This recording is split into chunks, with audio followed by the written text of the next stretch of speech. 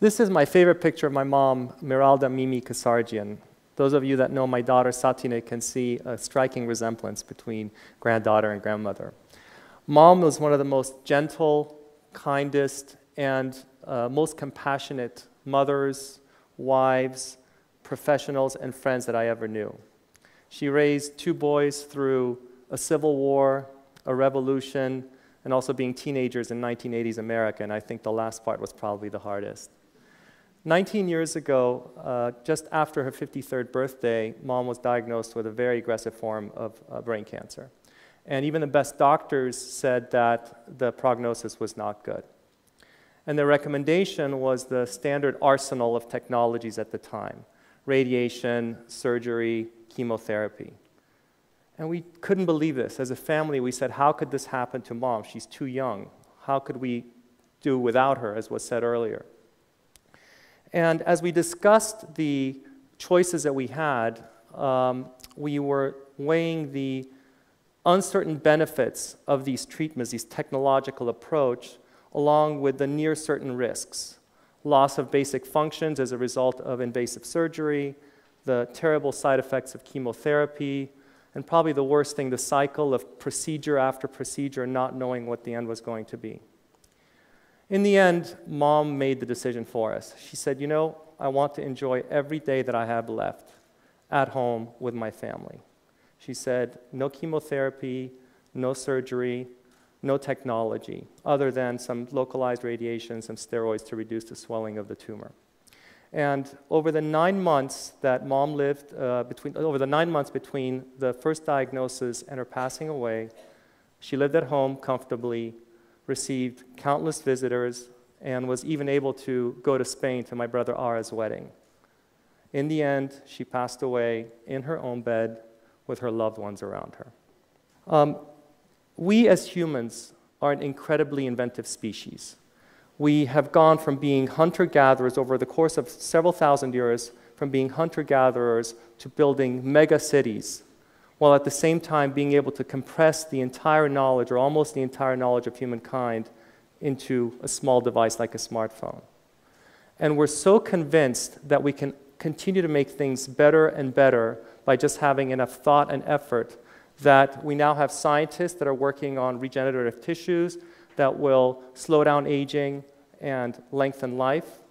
We have Elon Musk, who is the founder of Tesla Motors, wanting to take tourists into space. This is what we can do with technology, and we should be proud of ourselves, right? After all, we've been able to significantly reduce infant mortality through modern medicine, and industrial farming and modern farming techniques have allowed us to reduce famine and enable this little planet of ours to hold many more of us than in the past. And we have a printing press and then the internet have brought democracy and literacy to the masses. So that today, a little child in Southern Asia has access to Harvard's curriculum for free. Pretty amazing. This is a picture of the Gatling gun. It was invented in 1862 and was used for the first time in the American Civil War. Before the Gatling gun was invented, for thousands of years, warfare was basically man versus man, or one thrust or one shot at a time. The Gatling gun and the machine gun that came after it fundamentally changed the nature of warfare, because all of a sudden, one soldier could kill or injure tens or even hundreds of others in a very short amount of time.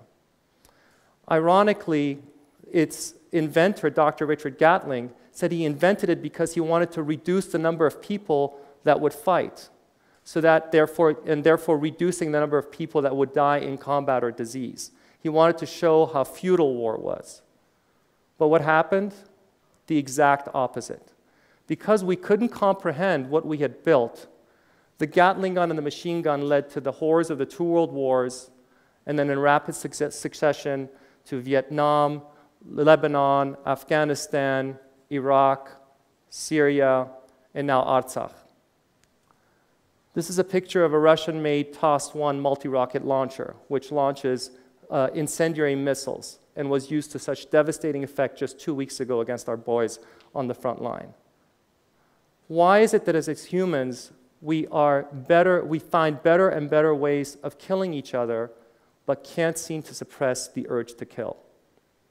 Said differently, why is it that our appetite to want to advance technology far outpaces our ability to understand the impacts of that technology on our society, on our culture, on ourselves? This is actually the theme in a class that I took in college called Sociocultural Implications of High Technology. And even 30 years later, I think of Professor Texter's class when I look at the following. A picture of a family enjoying themselves over dinner, talking about what happened during the day, having turned into a family each drawn into their own online world through various smart device. Right? Or if I think that I can now watch any movie I want or listen to any music that I want to, wherever and wherever I am on this device, only to realize that there are fewer and fewer new good movies worth watching or new music worth listening to. Are we at a point where Facebook GIFs and 3-minute YouTube videos have actually replaced the classics we used to watch together in a movie theater? How many have heard of the application called Tinder? Tinder is a social application that has a very basic premise. You upload your profile, which is essentially your picture, and Tinder makes that profile available to other Tinder users within a geographic radius that you define. And similarly, it feeds you the profiles of other people. And what you do is, if you like somebody, you swipe to the right, and if you don't like somebody, you swipe to the left. And if two people both swipe to the right, Tinder enables them to connect, text each other, and therefore meet. Sounds great, right? What a better way to meet people than hanging out in a bar waiting to see somebody. Well, I'll let you be the judge of that. Here's some quotes from some Tinder users. You're always sort of prowling. You could talk to 2 or 3 girls at a bar and pick the best one, or you can swipe a couple of 100 people a day. The sample size is so much larger. It's setting up 2 or 3 Tinder dates a week, and chances are sleeping with all of them, so you could rack up 100 girls you've slept with within a year. Or, it's like ordering Seamless, says Dan, the investment banker, referring to the online food delivery service. This is the Menu AM of New York. But you're ordering a person. Is this what we've progressed to as humans? When feeding our vices is more important than replenishing our souls? The subject of man versus machine has taken on a new twist over the last few weeks. Technology visionaries such as Bill Gates, Stephen Hawking, and even Elon Musk, the guy who wants to take us into space, have been warning about the dangers of taking technological advancement too far. And 20 years ago, an IBM program called Deep Blue beat Garry Kasparov for the first time in chess, something that hadn't been done. And just last week, a Google program called DeepMind beat Lee Sedol, who is the world champion in Go, which is an ancient form of Asian strategy game. And just to put this in perspective, a game of Go has more possible move combinations than the entire number of particles in the known universe. So think about the amount of technology, the amount of processing power that we've been able to create. Now, let's bring this home a little bit, and let's talk about driverless cars, right? What a great concept. You no longer have to focus on the road or put your hand on the wheels. You can just sit and do Facebook while you're being driven to wherever you want. Well, what happens if the software that's running that car runs into a bug as you're going 100 kilometers down an hour down the freeway? Or worse yet, what happens if the software or somebody controlling the software decides where to take you instead of you deciding where you want to go? Are we at the edge of a technological disaster? Is there a way where we can get technology to do what we want instead of technology telling us what we should do or where we should go? I think so, and I'll come back to my mom. Because ultimately, she chose humanity over technology. She chose the certainty of a few days and weeks with her family over the uncertainty of a struggle using medical weapons of mass destruction. Ultimately, compassion and love prevailed over protocols, and technology. 3 floors above, we're working on a project to bring robotics and programming classes to children in villages throughout Armenia. Now, will this replace the loss of dignity that these communities are facing as people leave because of emigration? I'm not sure. But one of the projects we're working on, or that the kids will work on, is to create automatic mine detection robots that will help to clear the mines around the villages on the borders.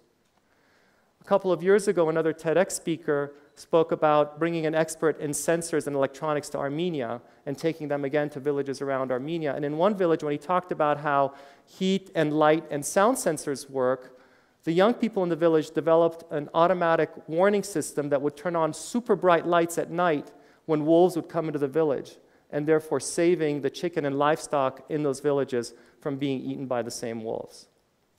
We have NGOs today that are using social technologies to highlight the injustice and actually mobilize community action against domestic violence. We have other programs that are using these same technologies to, for example, create a living memory of the genocide by planting new forests throughout Armenia. Or these same technologies are allowing unemployed physicists in Armenia to teach chess to students around the world and therefore earn an income. There are fab labs now being brought from MIT to Armenia to help the next generation of future scientists develop new things that are going, hopefully, make this a better world. So as I come back to the statement I made earlier, is our appetite to develop technology going faster than our ability to deal with what that technology means? I think the answer is yes, especially if we think about not just the examples that I just brought, but all of the examples that you're using in your daily lives to try to make our society, our country, our planet a better place. I fundamentally believe that if humanity drives technology, it can and will lead to good. Now, just to sort of bring this again back to you, the next time you go to a cafe with a friend and you're about to pick up your smartphone to check Facebook, I would urge you to remember this. Thank you very much.